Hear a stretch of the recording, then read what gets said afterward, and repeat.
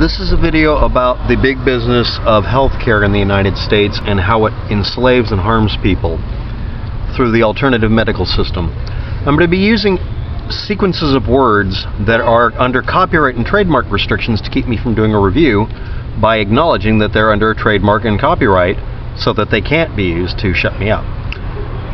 A specific person whose name will not be used in the video runs an alternative and holistic health service and is a founder and self-claimed inspiring force behind the creation of, and this is under copyright, trademark, or service mark, Beyond Thyroid Cancer. To restore your vitality after thyroid cancer through, and we have to put it under quotes, under registered trademark, service mark, and copyright infringement rules, functional diagnostic nutrition, which is a registered trademark term and or invented term created by someone named Reed Davis for his organization to sell health coaching courses so you can make big money being a health coach. Health coach, legally speaking, doesn't mean you have to have any medical knowledge of any kind. Anybody can do this. And that doesn't mean it's a good thing that it's open. It means that anybody can show up and be a quack. But maybe they're not quacks. But this is not a sign that someone has gone through any training to prevent them from being able to hurt you, do no harm. This is also then validated as one of many websites through a very large pyramid scheme base and through a seal of approval on websites, which means totally everything, through an organization called Health and Wellness Business Association. Business associations are not a way to prove that you're a good medical source.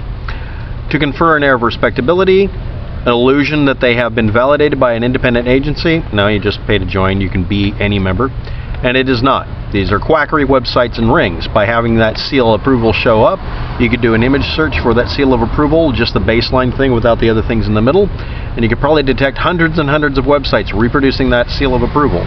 It is under copyright restriction and patent and trademark and service mark rules as well. What is the purpose of this?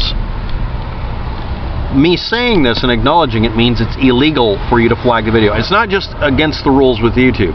It's illegal. You're not allowed to suppress someone. Anti-slap suits in California can be used. I'm not in California. I'm in Oregon.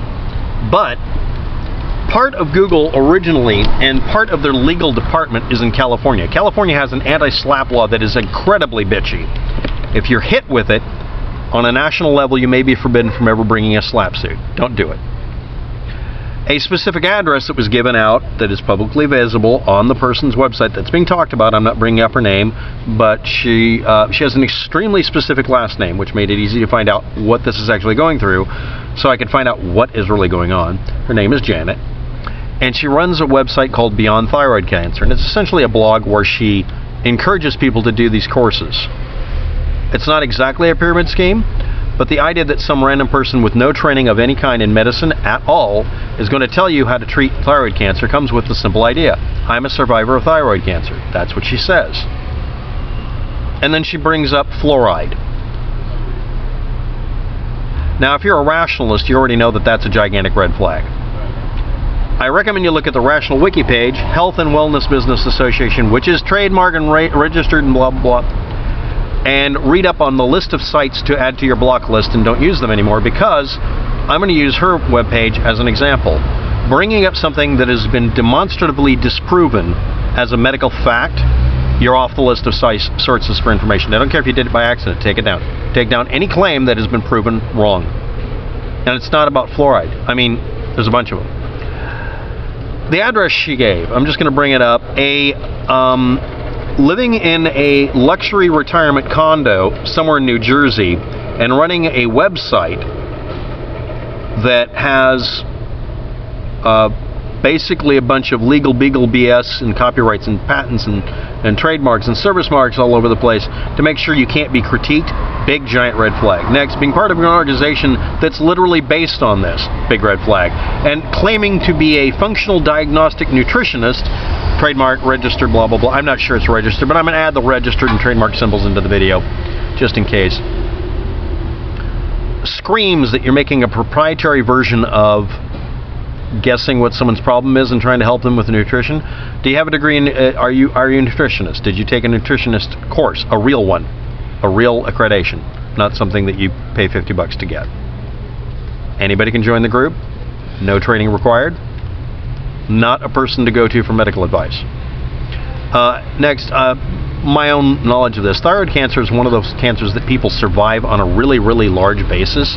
They get it from various causes, and then later on, you have thyroid problems because you have thyroid damage.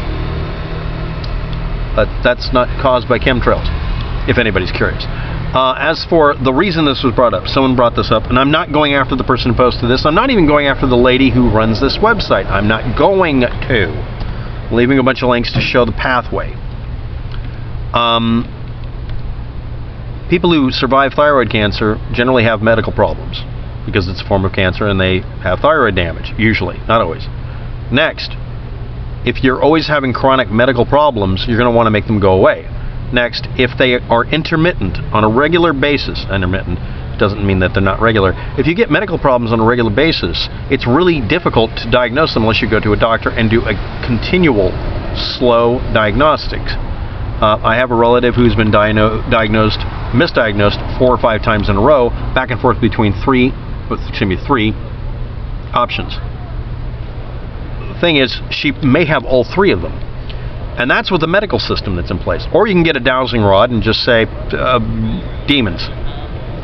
Now, why am I critiquing this? If you use a placebo and it makes you better off, that's fine. But it's still a placebo. It isn't a cure. It didn't treat anything. It's you doing it. You have the power to make yourself feel better. Literally pick yourself up by your bootstraps effectively. People don't like hearing that. They want to have a poultice or a charm or a blessing or, hell, a damnation maybe would fix it. Or out them, or removal and casting out of demons. But the fact is that 90% of medical problems the person goes through, more than that, throughout their lifespan, go away. And even if they recur, there are periods of time when they don't hurt them. I probably, but maybe not, have the same medical conditions my relative has that's been misdiagnosed back and forth 3 times. I hope by the time it becomes a real problem for me, they don't have the misdiagnosis problem. Or you can find someone who claims, I have 100% success with everything, which is literally impossible. I mean, that's bullshit. Oh, this cures everything. Again, literally impossible. It's bullshit. You can go into that knowingly, but you're not allowed to go into that ignorantly, at least if you view the channel.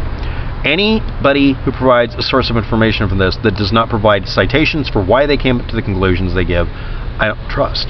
Now, my problem here is I don't want to harm this person. This is just some lady in a retirement village at 60-something trying to make a living or have fun or just be okay. And she's basically just doing, you know, supplement marketing and maybe giving advice on coaching and life coaching.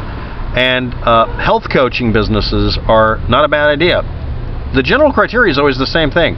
Eat a balanced diet, get some exercise, take care of yourself, and go to the doctor whenever there's anything really dangerous. And the last part of it no one wants to hear about is make sure you have good medical insurance because everything's really expensive. Or pray it away. Or just survive every time something goes bad and know that it'll get better eventually. I've had medical problems that have almost taken my legs. I've literally laid on the ground and watched part of my anatomy literally explode from pressure. I'm alive now and I can run and walk and I'm fine. But a specific type of scanner, MRI or an X-ray would show you what looks like a horror show that happened.